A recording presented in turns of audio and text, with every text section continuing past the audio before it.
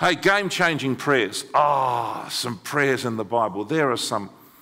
I'm so thankful that God led people to pray, and then he also led them to write down their prayers. So they're recorded in the Old Testament and New Testament. And we want to focus on some New Testament prayers that are recorded for this month.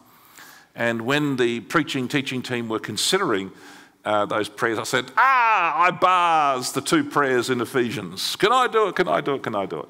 Because they've been life-changing prayers for me. The 2 prayers that Paul puts in writing to the Ephesian Christians have helped me no end over the years. And particularly when I started grasping what he was saying, and then I started experiencing what he was praying for. And Paul's prayers in Ephesians 1, verse 15 to 23, and Ephesians 3. I hope to do Ephesians 3 at the end of the month when we take up our special support offering on that day. But when you read Ephesians, particularly the first chapter, it kind of blows you away. But in verses 1 through to 14, and you read it this week. In fact, that sentence, in the 14 verses, or verses 3 to 14, Paul gets so excited about what he is writing that he doesn't even put full stops or commas or semicolons or ands. It's just like, brrr. It's the longest sentence in the Bible. And it's like concepts flow one on top of the other as he talks about Jesus and what he did and what he accomplished through his life, death, and resurrection and ongoing ministry for you and me. And how he says, now you're adopted, you're called, you're adopted. The Spirit's come to live within you. You have a new status, you're secure. You're called, you're predestined, you're loved before the foundation of the world. You've been forgiven, you've been transformed. He kind of lists all the privileges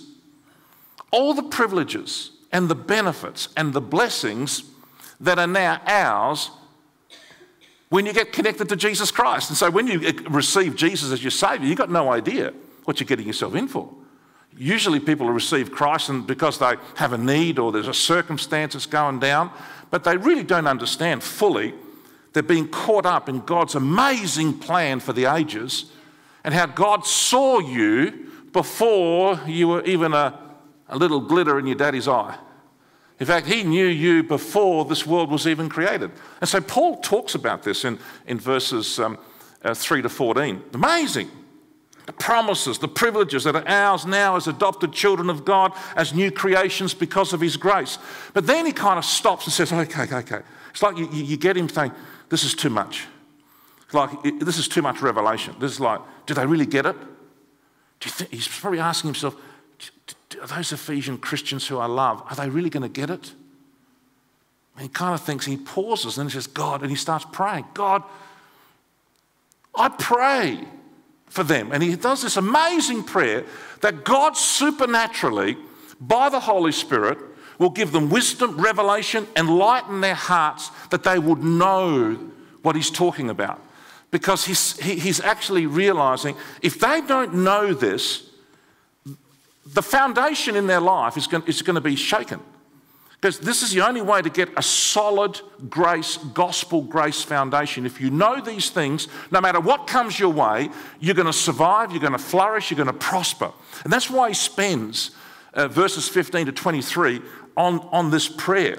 For them to realize, to experience, to really know the promises that he talks about in the first few verses. So let's read this prayer, hey, before I go too much further. I could speak for hours on this, but I've only got a few minutes. For this reason, this is Paul, ever since I heard about your faith in the Lord Jesus and your love for all of God's people. Isn't that interesting?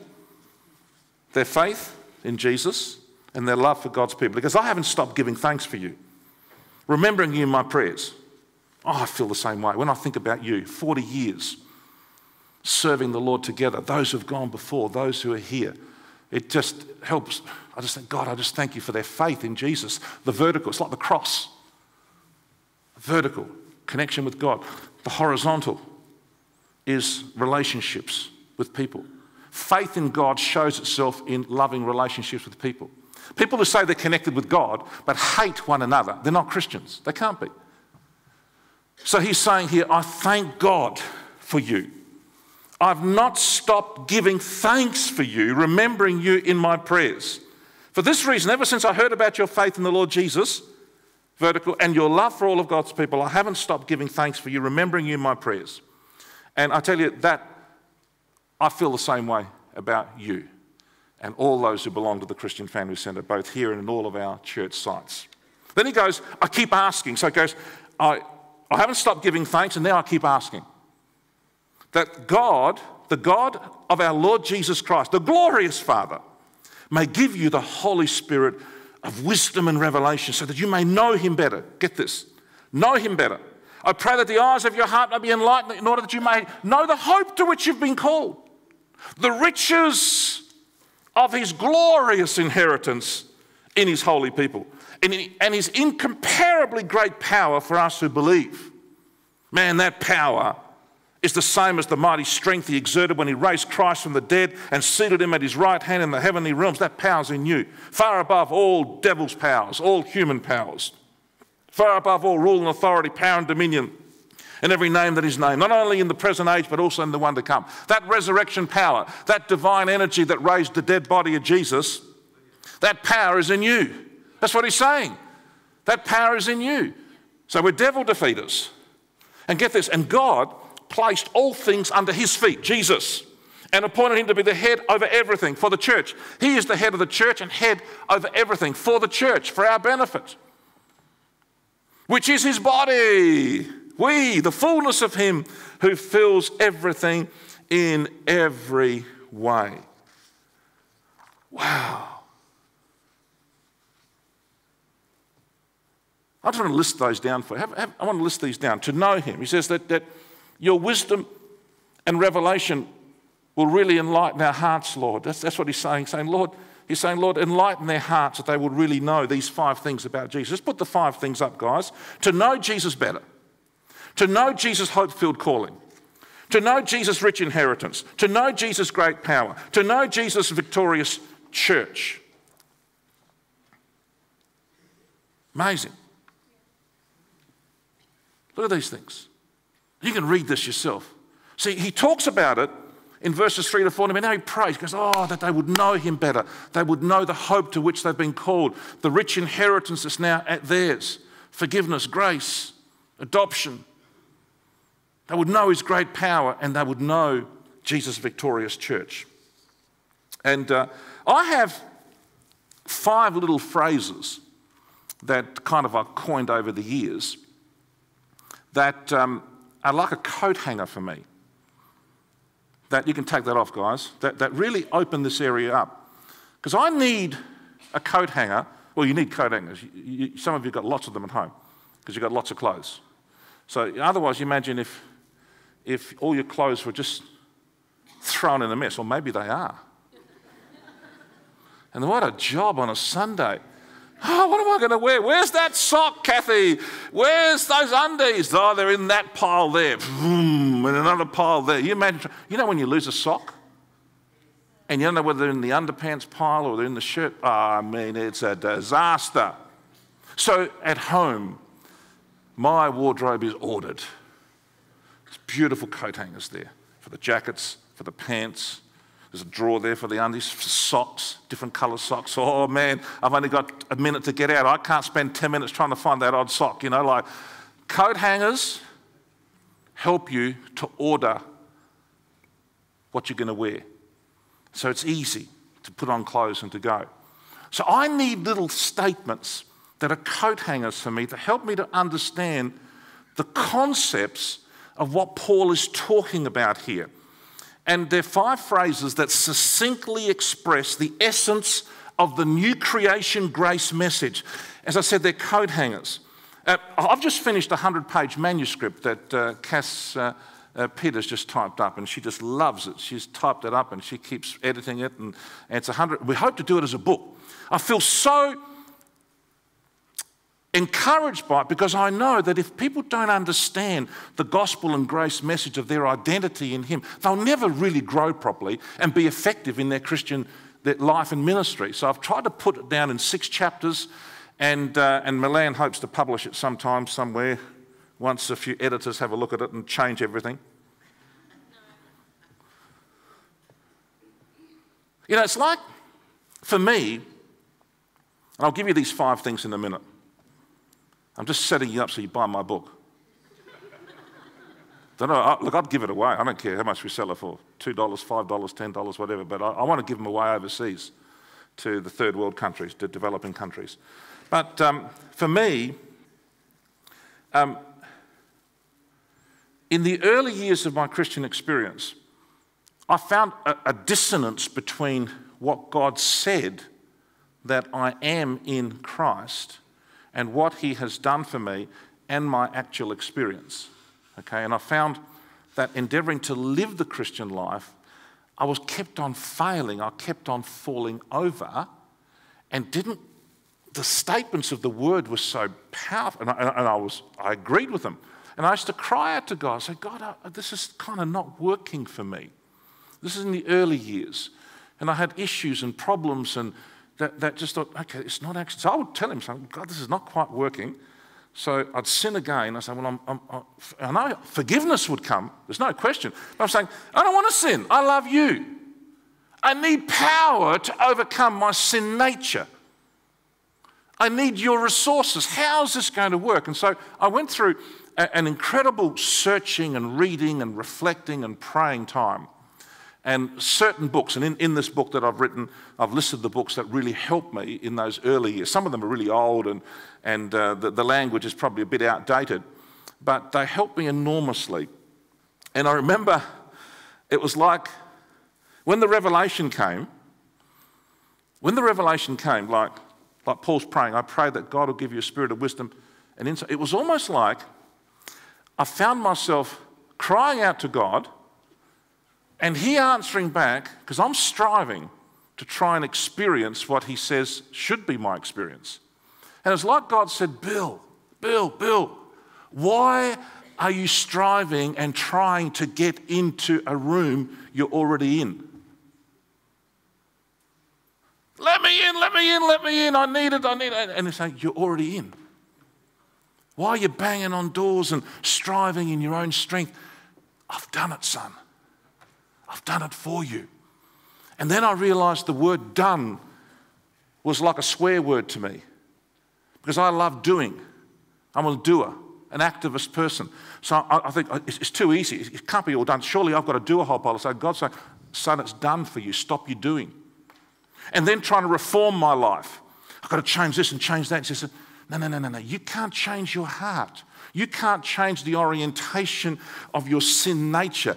You've got to see it dead. So therefore, I've got to give you a new life, an exchange life. Stop trying to reform the old Bill Vasilakis. See him dead in Christ, buried in baptism, and resurrected to new life. And now it's an exchange life. The life of God now comes within you to help you to live that life. So just those 2 phrases, it's done. And it's an exchange life. I'm not trying to reform something that's totally corrupt, something that's totally sinful, something that you can't change human nature by self-effort or by a re-education program. It takes the power of God through the Holy Spirit, reprogramming us through his promises that he gives to us, like verses 3 to 14 of Ephesians 1. And so it was transformative for me. So in this book, I try and share my journey of what happened there. So that, because I'm just talking still to a lot of pastors, I was talking to a pastor the other day who goes to the Sudan and to other places in Africa. He says, Bill, they don't know the gospel, they don't know the grace message. It's a whole pile of religion, and they're sincere, but they keep falling over, they keep going back to the old. He goes, I need a book. I need a book that just explains it, not a heavy theological tome of 600 pages. And I just said to him, you know what? I'm just almost finished it. It's 98 pages. And he goes, give it to me. I said, well, it's not finished yet. My wife's got to edit it, and she's going to cut this and cut that out, and there's a couple of others are going to do it as well. No, I'm just teasing. So what are these 5 statements? Memorize them. I'm in Christ. I'm in Christ. I'm fully identified in his life and his death. What he did on the cross was not for himself, it was for me. So I am blessed through his death on the cross on my behalf. And his victory is my victory. He did it for me. It's like you can't change history. This has happened. This has actually happened. Jesus came and died on a cross, and the benefits of his death are for us. It's a legal, historical fact. And yet our brains find it hard to conceive because it's a concept, sitting with him in heavenly places. What does that mean in Ephesians 2? I'm now seated with him in heavenly places. He's seated at the Father's right hand. He's basically saying all the authority that the Father gave Jesus is now yours. And you can view life from the heavenly realms looking down from a position, not standing, but sitting, resting in the finished work. But it's a concept. It's hard for people to get it unless the Holy Spirit impregnates them on the inside where they see it. And through the grafting of God's word on the inside. Secondly, Christ is in me, because it's not just a cognitive faith where it's all intellectual, that I've got to understand 20 propositions. But the risen Christ, he rose from the dead, he went back to heaven, he sent the Holy Spirit, he's now going to come and live in your bodies. So it's an experiential faith, not just a cognitive faith. It's being reborn of the Spirit on the inside. It's being baptized in the Holy Spirit. Like last Sunday, we had a whole stack of people baptized in the Holy Spirit and being able to worship God in a brand new prayer language. And so that brings you up close and personal with God. It's not just a philosophical faith, a propositional faith. I believe these 3-4 things. You can believe with your head and your heart can be far removed. This is a transformative experience. Christ comes to live in me permanently. And now I feel totally secure and safe because he lives within me and he will never leave me or forsake me. So I'm in Christ. Death of Christ. Christ is in me through his resurrection. This is so basic, it's easy to miss it. But I tell you, when you're going through hell and the devils are yelling in your ear to try and turn you away, or there are difficult people that you're having to deal with, or you're facing circumstances, to know that you're in Christ and that's been done for you, and to know that Christ is now in you, I tell you, it secures you. It helps you no end. Amazingly. Thirdly, Christ is working through me. Even when my senses tell me that God's a million miles away. And there are times when my senses tell me God's a million miles away. I don't feel his presence. I don't feel he's with me. Hey, but some days I wake up and I don't feel like loving my wife. I don't feel like being nice to my kids because they've been horrible to me. You understand? See, if I live by my feelings, I'm going to be manipulated by my moods. And that's a very unstable situation, to be manipulated by your moods. My moods can change if I eat a pizza the night before. The next morning, I'm a different person. You get something stuck in your guts for a few hours, it doesn't move, and I mean, it really upsets you. You don't feel like being warm and nice to anyone. So if your faith is based on your feelings, you're going to be manipulated by your moods and you're going to go all over the place. You'll believe in God, you won't believe in God. Hey, Christ is working through you even when you don't feel like he's close to you.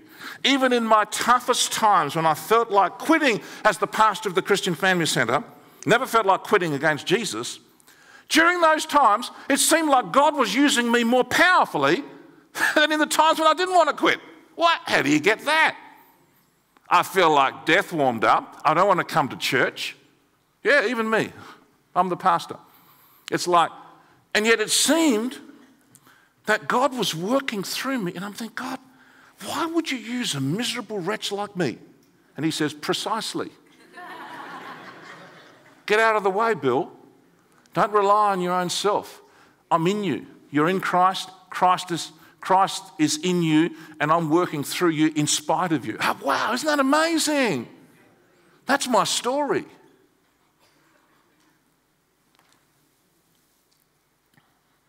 That he equips us with supernatural equipment, gifts, to be effective and fruitful as I serve him, even when I'm just gritting my teeth and just keep turning up. And someone once said, just keep turning up is the key to success.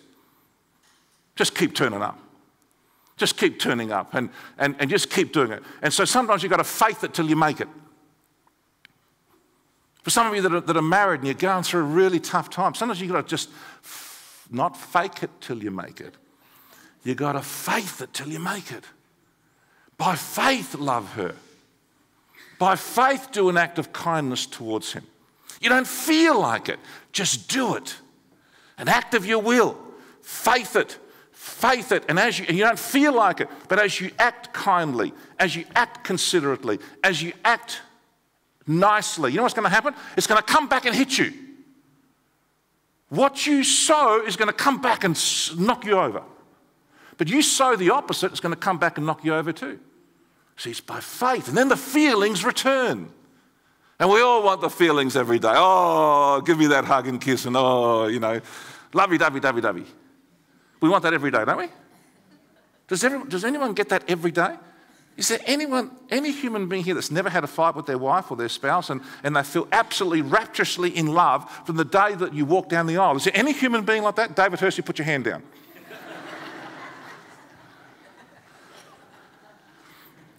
You know what I'm saying? You've got a relationship with Jesus. You're in Christ. He's in you, and he's working through you. Hey, look, Christ has overcome, the fourth one, Satan for me. I don't have to try and fight the devil in my own strength.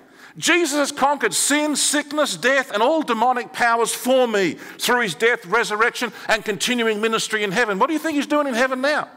He's not twiddling his thumbs saying, oh, when am I going to come back? He is working. Saving people, healing people, delivering people, setting people free, ruling in our world through the Holy Spirit and through his church. Satan's not going to win. We've read the book of Revelation. We know the end of the story. He's going to be thrown into the lake of fire. He's a defeated foe through the cross. And we now enforce his defeat with resurrection power living within us, armed with his word. And finally, Christ has a victorious church, a victorious body. I'm a member, you're a member of this living body. It's his beautiful bride, his church.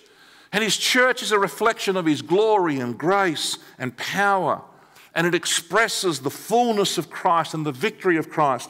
Hey, the church has been around from the day of Pentecost. Nations have come and gone. Civilizations have come and gone, but the church of Jesus Christ is growing from strength to strength. It's indestructible. It's the largest living organization on planet Earth. Nothing comes close to it. And nothing comes close to its power to do good. The salting and the enlightenment that it brings to our world. Don't listen to the media that talk about the sins of the church. Man, politicians sin. Teachers sin, doctors sin, churches, individual members sin. We don't throw out the whole education system because you've got a bunch of teachers that need to be sacked. You don't. Same thing applies in the political scene, same as with the church. If a minister or people say they're Christians and do horrible stuff and abuse kids, kick them out and put them in jail. That's just the right thing to do, isn't it? But the Church of Jesus Christ, there's one denomination in Australia that has more social workers than all the governments put together. Just one denomination. And that's not even the Salvation Army. You just think of the social workers, the caregivers, the elderly care, homes, kids, schools, hospitals. There isn't enough money in the federal and state budgets for the next 100 years to be able to do the services that the Church of Jesus Christ, his living body, is doing here in Australia right now. And then the millions of dollars that are raised overseas for mission and supporting humanitarian ventures. I mean, it's predominantly the church people that give to that. So don't be conned by, this is a victorious church. This is a living, beautiful bride that we belong to. And the Christian Family Centre for 40 years. Wow, how Jesus has won through time and time again victories and meeting all of our needs and defeating, enforcing the devil's defeat. Folks, these 5 little coat hangers, you want to say them with me? I'm in Christ. Christ is in me. Christ is working through me. Christ has overcome Satan for me. Christ has a victorious body, his church. That's what Paul prays, that you really get it. It's a game-changing prayer. It's all been done for you by Jesus. It's being done for you by Jesus in the present. It will be done for you by Jesus in the future. Past, present, and future. It's been done, it's being done, and it will be done. This is the new creation grace message. If you get it, and it'll lay a foundation in your life that'll be immovable. Nobody will be able to move you. No devil that comes against you will survive you. You just look them in the eye and say, get lost in Jesus' name. Not going your way. No sin from your own nature or the temptation will win if you understand this. You're able then to say, you know what, yeah, I'm a sinner, but I'm now a saint. I was a sinner, I now am a saint. I'm an adopted son of God. And once I was enslaved by my sin nature, now I'm free from its addictive power. I have the life of the Holy Spirit within me, and I can overcome the old habit patterns of the old Adamic nature in Adam. We're now in Christ. It's a game-changing prayer for you. Make it your own.